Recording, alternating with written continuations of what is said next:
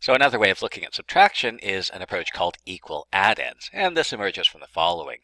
If we go back to our tape diagrams, then if I look at the subtraction A minus B, then I can view this as the difference between two tapes where one tape has the length of A and another tape has a length of B. And I can show that this way. So here's my tape A, here's my tape B, and here's my difference A minus B. And that's the difference. That is the same as the value of that subtraction.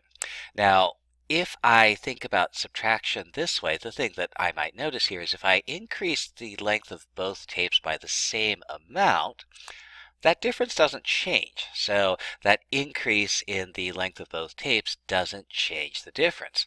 And so what does that do for us? Well, one of the things it does for us is now this difference A minus B is the same as the difference also between A plus K and B plus K. So I can run those together, and that's a useful transformation because it's possible that this new number I'm subtracting may be easier to work with than the old number I was subtracting. And in particular, if A plus K or B plus K is a benchmark number, then we have a relatively easy way of performing that computation. So for example, let's say I want to subtract 8,014 and 1,997. And so what I can view is, well, 1997 is pretty close to this benchmark number 2,000. In fact, it's just 3 away from that. So if I increase this by 3, I get a number that's much easier to work with.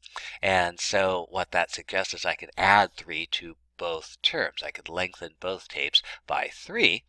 And so this 8,014 minus 1,997, well, I'll add 3 to both the minuend and the subtrahend, the thing I'm subtracting from.